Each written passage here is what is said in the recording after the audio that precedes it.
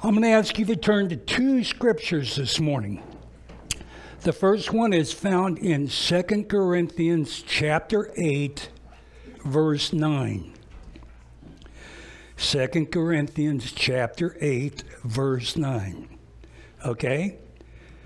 Put your finger there in your Bible and flip back to Romans, just a couple of books back to the left. Flick back to Romans chapter 5. And put your finger there. We're going to read the Corinthian passage first. How many of you need a word of encouragement this morning? Boy, I do. I'm serious. I really do. Man, this morning would not be the appropriate morning to come and preach hellfire and brimstone.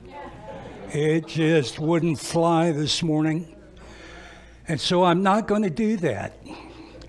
This morning, I really want you to sit back and relax.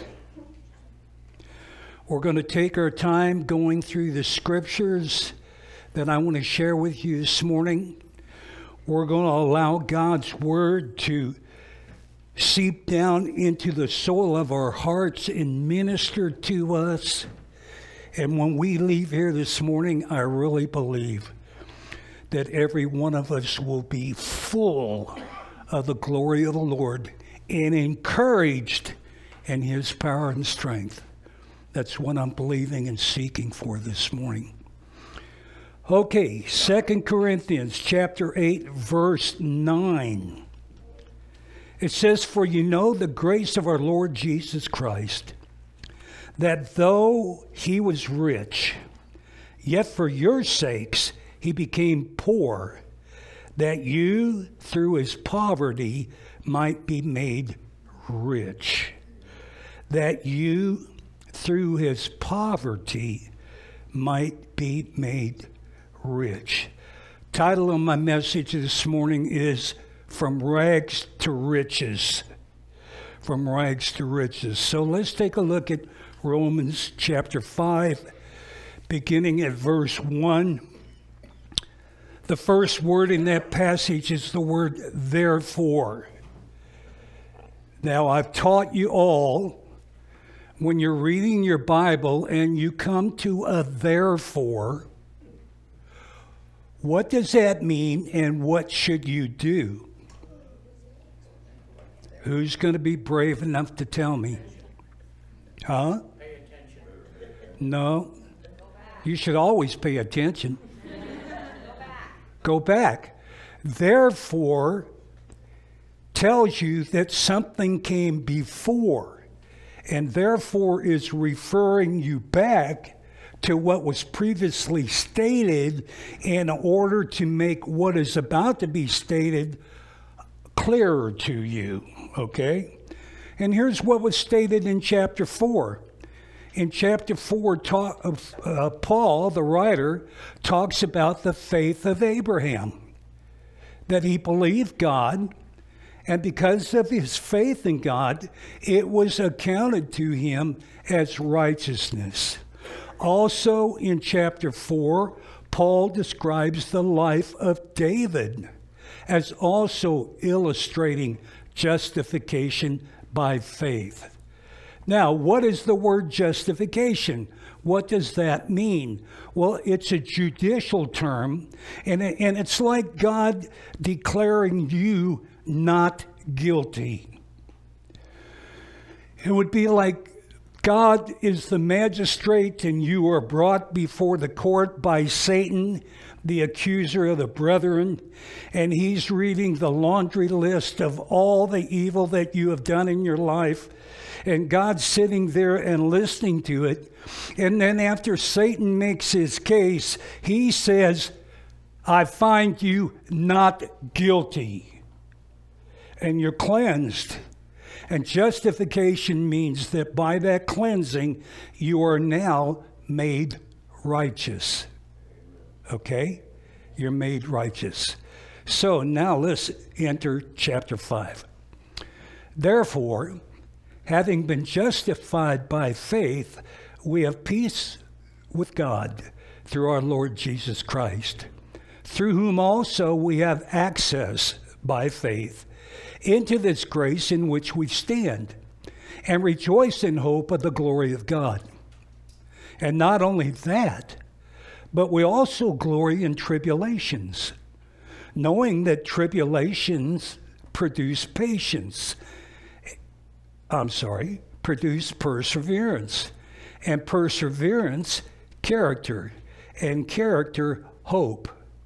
Now, hope does not disappoint, because the love of God has been poured out in our hearts by the Holy Spirit who is given to us. Okay?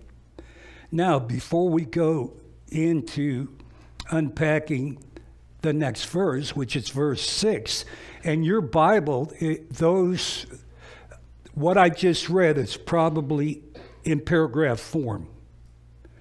And verse 6 begins a new paragraph. I need to remind you that there were no divisions like that in the original manuscripts. It was just one continuous declaration of the Word of God. But having said that, let me point to the first word in verse 6. What is that word? The word is for. Well, when you see a for in Scripture, what does that mean? What it is saying is, because of what I have just stated, now I can say this. And so what Paul is saying here, because when we were still sinners and without strength, in due time Christ died for the ungodly. For scarcely for a righteous man will one die. Yet perhaps for a good man some would even dare to die. But God demonstrates his own love towards us in that while we were still sinners, Christ died for us. Much more then, having now been justified by his blood, we shall be saved from the wrath through him. For if when we were sinners we were reconciled to God through the death of his Son, much more, having been reconciled, we shall be saved by his life. And not only that, but we also rejoice in God through our Lord Jesus Christ, through whom we have now received the reconciliation. Okay. This passage of Scripture, boy, you need to mark it somehow in your Bible. And so when you turn that page and you see that, you'll come back and examine it again. Because this portion of Scripture is a spiritual gold mine. A spiritual gold mine, which we are going to mine this morning. And from this passage, we are going to count our many blessings. Blessing number 1. By the grace of God through Jesus Christ, according to Paul's writings in this portion of Romans, the 5th chapter, number 1, we have peace. We have peace with God. Where once we are children of wrath, we were children of the devil, we were children living in alienation from God. Now, by Christ and the imputed righteousness that is ours through justification, we are now children of God. From children of the devil to children of God. That's our first major blessing. Where we were once at enmity with God, we are now made one with him. We have peace with God, and we have peace in God. Think about that for a minute.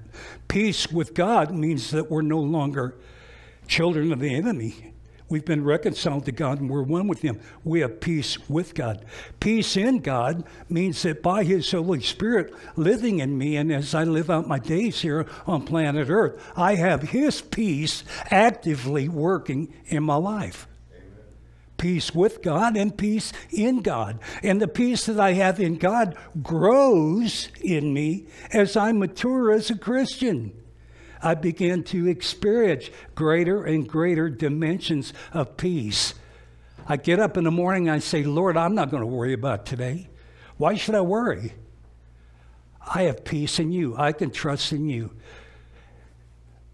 Chase said it this morning. Just take a look at all that he's done in the past for you and realize that that is a reflection of what he's prepared for you to do in the future of your life. And therefore, don't get anxious about it. Just live in the peace of God. Don't let life rock your boat, okay? So our first spiritual blessing is we have peace. Our second spiritual blessing is, according to verse 2, the first part, we have access to God. Amen. We read that when Jesus hung on the cross and gave his spirit to the Lord, when he said to Telestai, it is finished, the Bible tells us that the veil in the temple that separated the holy court from the most holy court was torn from top to bottom. And that's symbolic of the fact that by the crucifixion of Christ and the sacrifice that he made, we as Christians, as child of God, can enter directly into his presence. The Bible tells us, it encourages us, come boldly into the throne of grace. Especially, the Bible says, in time of need. Do you have a need this morning? Well, come boldly to the Father and declare that need to him. You don't need a priest. See, in the Old Testament, it was only the priest that talked to God. I had to go to the priest and say, hey, I need something, and he would relay that to God. With the rending of that veil in the temple, now I go directly into God. I crawl up on his lap, and I say, Father, I need a job. I need healing. I need peace in my family. I need to know your presence in my life. Whatever it is, just go directly to him and make that need known. Third, the third spiritual blessing as revealed in this portion of Scripture, and that's found in the second half of verse number 2. By the sacrifice of Christ, we have hope. Hope. And I'm not talking about the hope that maybe you oftentimes think of. It's not well, I hope so. It's not that. That's a statement of hoping that something will come to fruition. The hope that we have in Christ is an established fact that something is going to come to fruition. It's an earnest desire. The Greek word is a word that means to anticipate. To anticipate what you're hoping for. And it's described as blessed assurance, to know and be assured by God that your hope is a settled thing with the Lord. Listen to Colossians chapter 1, verse 27. Again, Paul's writing, and he says to them, he's talking about believers, children of God. He says to them, God willed to make known what are the riches of the glory of this mystery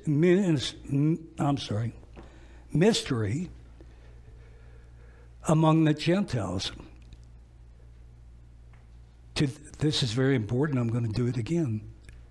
To them, God willed to make known what are the riches, and that's what we're talking about this morning. We're talking about being made rich in Christ. So God wanted to make known to all of us what are the riches of the glory of this mystery. A mystery is something that was hidden, but now has been brought to the light. And what Paul is describing here is the mystery of the gospel of Jesus Christ that was hidden from Old Testament people, but with the advent of Jesus Christ and his crucifixion and resurrection has now been made visible to us. It's been revealed. And here's what's been revealed. What the revelation is: Christ in you, the hope of glory. So the hope that we have in Jesus Christ is actually manifested in our hearts by the Holy Spirit. So we don't have to wonder if we have a future home in glory. The Bible teaches that the hope that God has placed in us is actually a down payment. It's called an earnest payment. It's our down payment on the home that's reserved for us in glory at this moment. It's there awaiting our arrival. And we're assured of that by the hope that is in us through Christ Jesus. So we don't have to wonder. We don't have to worry. We have blessed assurance that that is true. God is not a man that he should lie. And if God says it, you can count on it. That's the third spiritual blessing. Each one of these, I hope you see, is really a chunk of gold. They're golden. The fourth one, found in verses 3 through 4, declares that we have daily confidence. Now, this is important. Jesus said, in this world you will have tribulations. He said that in John chapter 16 at verse 33. And the Bible is perfectly clear. As long as we inhabit these bodies and live on planet Earth, there are going to be wars and plagues and fires and all types, hurricanes, and all types of tribulations. They're just a part of life here on planet Earth.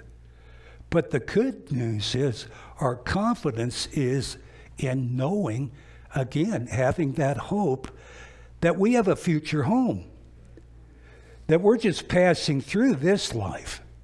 This is just a temporary home until we get to glory, where we will live forever without any of these things. But yet the trials that we experience here on earth, according to the Bible, work to our good. And sometimes they may not seem like it. You know, how do these fires and these calamities and how does COVID and how those things work to our good? We can't understand how that works to our good. Well, Job couldn't understand how killing all of his children and taking away all of his possessions and reducing him to a man covered with boils, sitting in dust and scraping the boils with a piece of stone, he didn't know what the end was. And those of us who have read the book of Job know that though he lost all that stuff, and it was sad. I'm not saying that that was easy on him. That was a very trauma-producing time. That was a bad situation. But you read the story, and it worked together for his good. It really did. It worked together for his good. So it said, the Bible says that tribulation produces perseverance, and perseverance produces character. And then that character, as it grows in us, produces hope. Once again, assurance in God. Assurance that though I've been displaced by a fire, God has not abandoned me. He is with me. This was a part of his plan. Certainly not a part of my plan. He knew it was going to happen, although I didn't. But he's in it, and I can count on him that when this is all said and done, I will be in better shape than I was before it happened. That is one of the mysteries of the Bible. That God takes the very bad things of this life, and what does Romans 8:28 say? You all know that verse. He uses them for good, right? To those who love him and are called by his name. So our fourth chunk of gold, our fourth spiritual blessing, according to Romans 5, is that we have confidence. We have daily confidence. Daily confidence. The fifth blessing that we have, according to this passage, and it's found in verses 5 through 11, is we experience the love of God. Those of us who are his children, who have been declared righteous by the process of justification that I described earlier, we experience the love of God. Paul says in verse 8, God demonstrates his own love. In other words, he makes it visible. His love is on display. Well, Pastor Sandy, where is it displayed? Where has it been displayed? It was displayed on the cross when Jesus gave his life for your sins, and he secured your justification by paying the penalty that you owed and declaring you sin-free and righteous. It can be seen there. And the love of God is a love that we can't understand as human beings. It's an agape love. It's a love that's all giving and requires nothing in return. And so when Jesus gave his life, that's a demonstration of the love of God that we experience through his sacrifice. Jesus gave everything.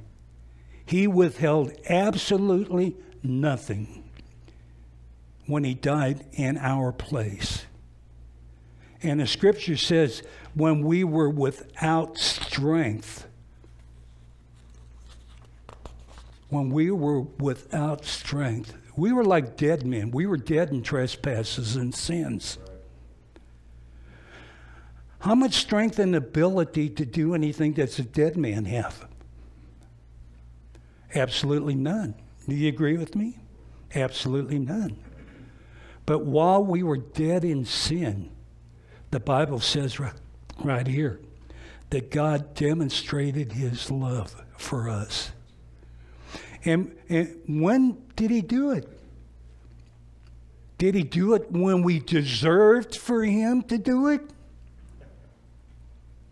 No, it says right here that he did it for the ungodly.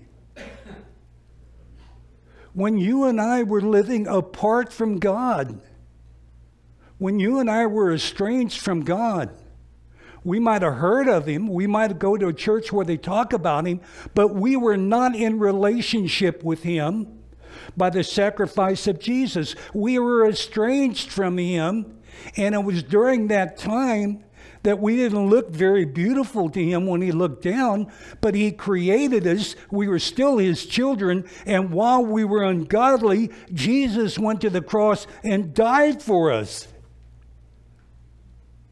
Imagine that. Paul says, scarcely for a good man someone would die. But maybe there might be someone that would die for a wicked person. And we know that there was. It's the person of Jesus Christ. While we were sinners, while we were living in rebellion, while we were haters of God. Whoa, wait a minute, Pastor Sandy. I didn't hate God. Well, maybe not in your heart. Maybe you didn't walk around, I hate God. I just hate God. But by your behavior, by ignoring him, by refusing in your own conscience to do what you know is the right things to do, but living in your own way, you were hating God. And it was during that time that he died for you. Imagine that. It's by God's grace that he gives us what we don't deserve. Grace is all about giving us, you and I, what we don't deserve. And the other side of that is mercy. We always hear about the mercy and grace of God. Okay, if grace is giving us what we don't deserve, then what's mercy? Well, let me tell you, mercy of God is not giving us what we do deserve. Huh? Not giving us what we do deserve. So by God's grace, we're alive today. We're filled by his Holy Spirit, and we're able to experience and enjoy all these things that I'm describing to you this morning. So we can see his love at the cross. We can see his love in that he gave us his Holy Spirit. In verse 5, it says, the love of God has been poured out in our hearts by the Holy Spirit who was given to us. So we experience the love of God by the person of the Holy Spirit who now lives inside of us. And the agape love that I spoke of a moment ago now lives inside of us by way of the Holy Spirit. And so when Jesus said, by this, they will know that you're my disciples, he's talking about by the agape love that is demonstrated in and through your life. When you stand out as different from the other people in the world who are seeking their own, and you're sacrificing to help others and give to others, the people in the world are going to see that you're his disciple, because you're not like everybody else.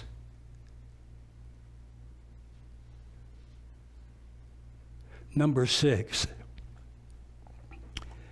Having been justified by his blood, it says in verse number 9, we shall be saved from wrath through him.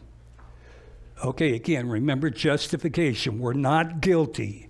We're made righteous by Christ's sacrifice. He bore the penalty, and now we're justified. We're not guilty. And it says, because we are justified, we shall be saved from wrath through him.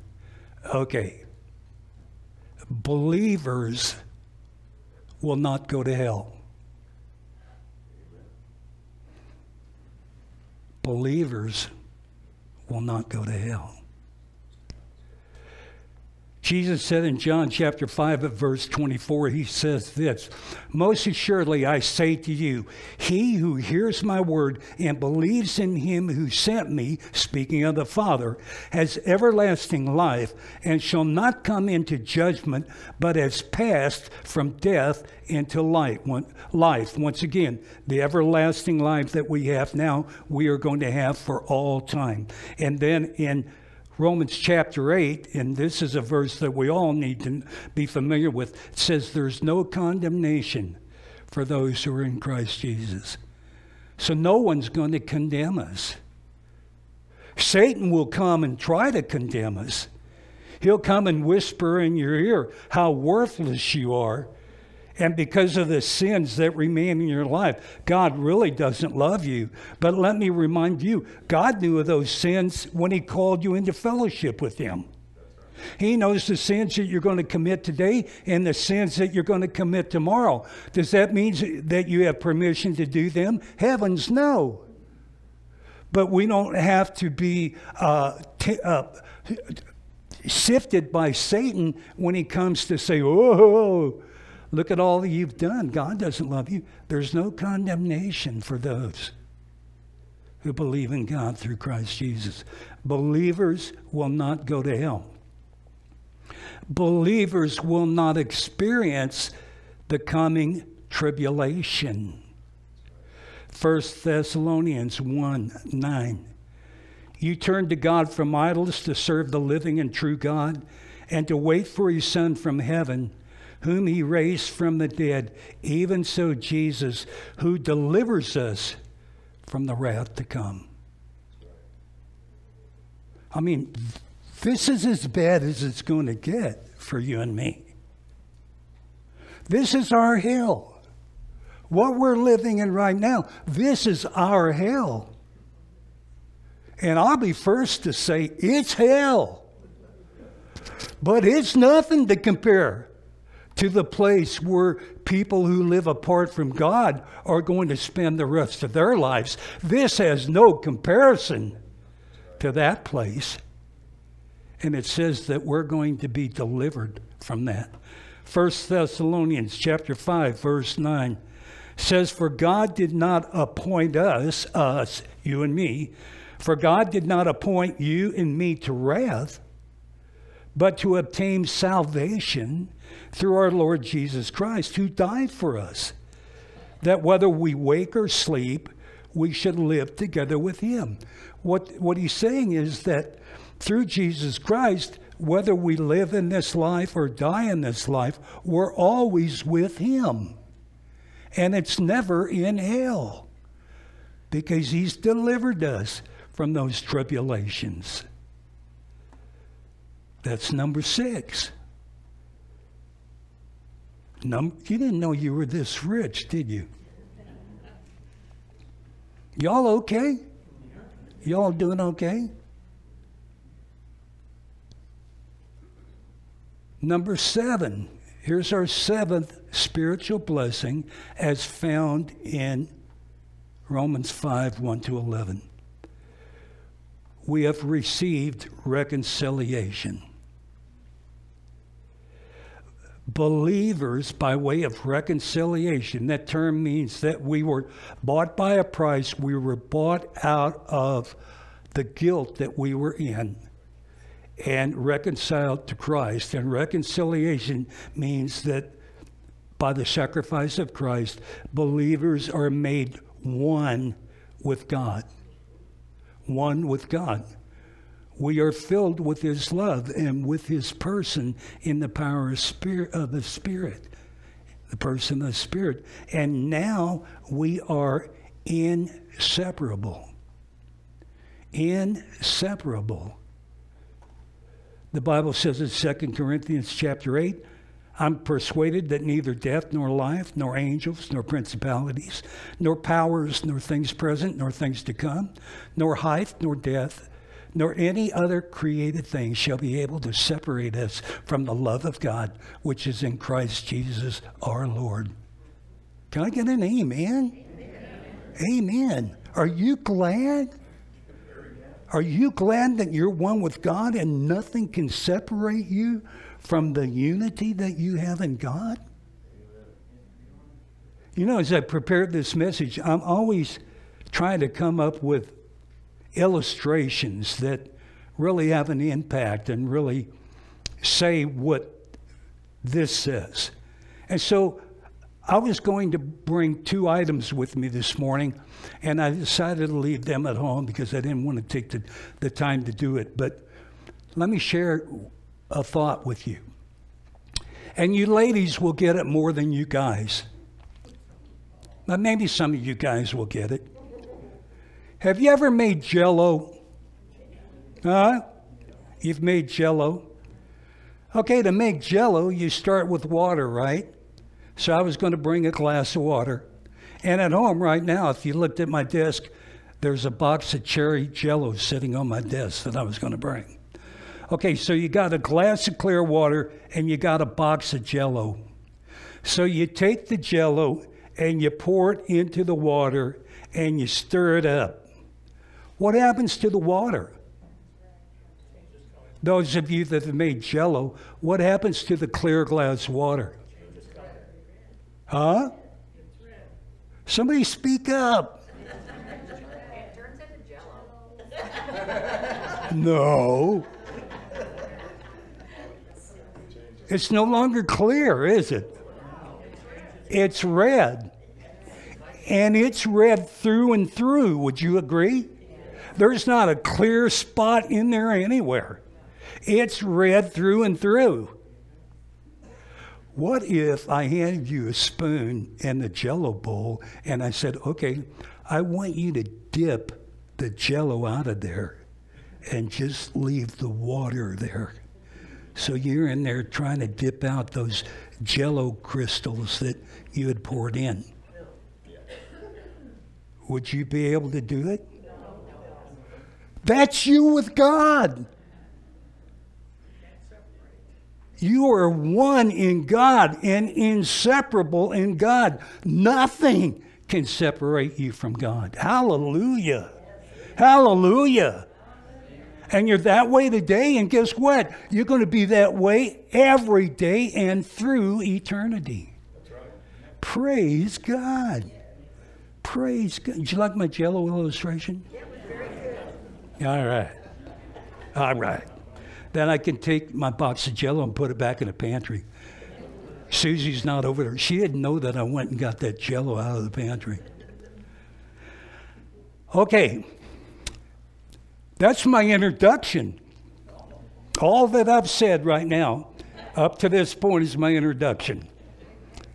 Now, are you ready for the sermon? No, I'm serious. Are you ready for the sermon? Okay. I've got 3 points. 3 points. And we can find them in verses 10 and 11 of the passage that we're examining this morning. Verse 10 says this, "For when we were enemies, we were reconciled to God through the death of his Son. Much more, having been reconciled, we shall be saved by his life." So once we're reconciled, declared justified, and made one with Christ, we are safe. We will be saved by God, and nothing can separate us. So point number 1, here's point number 1. By his death, we were reconciled to God. By that, we see God's grace active in our past. Whenever you were saved, you were instantaneously transformed from an enemy of God to a child of God. Amen. Grace in the past. Reconciliation. And God did it all. Once again, you were dead in trespasses and sin. You couldn't do anything to save you. You didn't come to Jesus. You know, people, well, I came to Jesus in 1978. No, you didn't. You didn't come to Jesus. He came to you. He came to you and accepted you and called you in. Okay, so point number 1, by his death we're reconciled to God.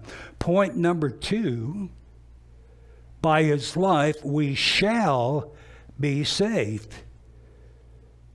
Okay, now are you picking up on the verb tense here? By his death we were saved. That happened in the past. By his life we shall be saved. It's talking about now and into our future. So it's grace now and for all time. Hebrews 7:25. Therefore he is also able to save to the uttermost those who come to God through him, since he always lives to make intercession for them.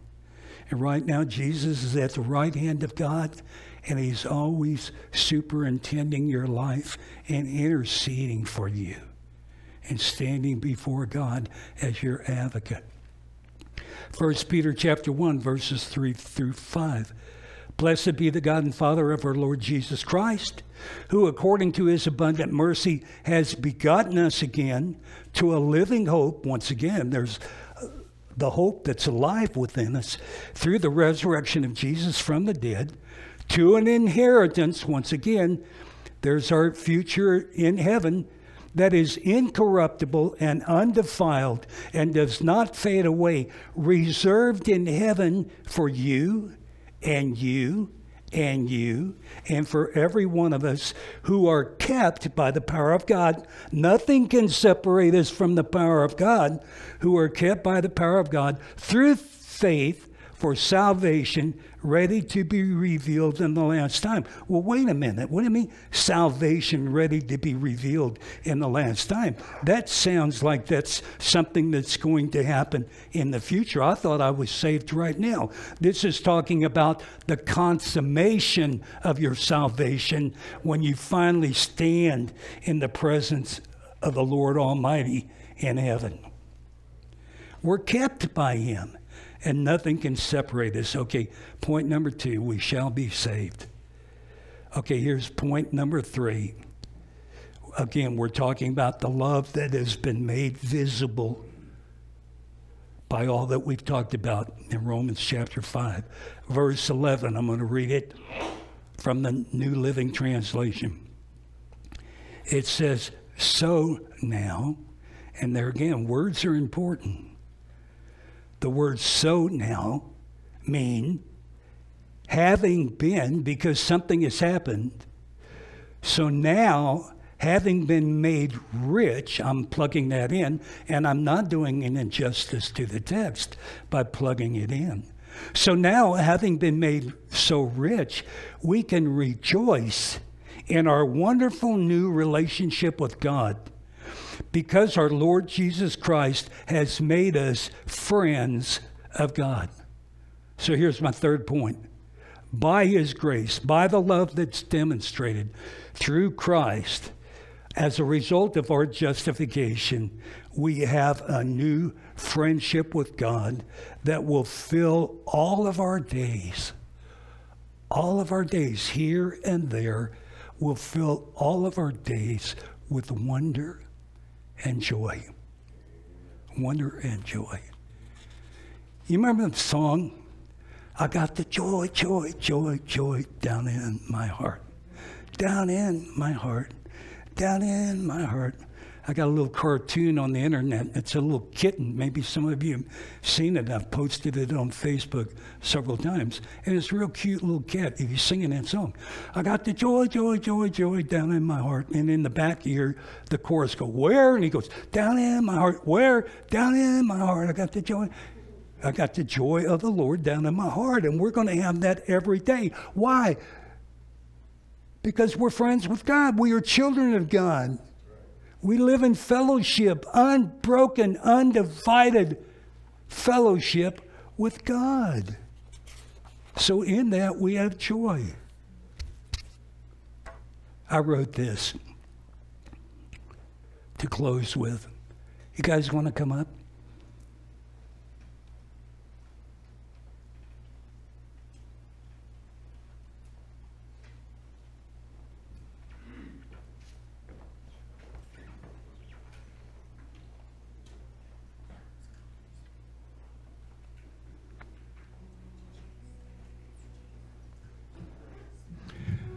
How many of you have heard of this guy, George Soros?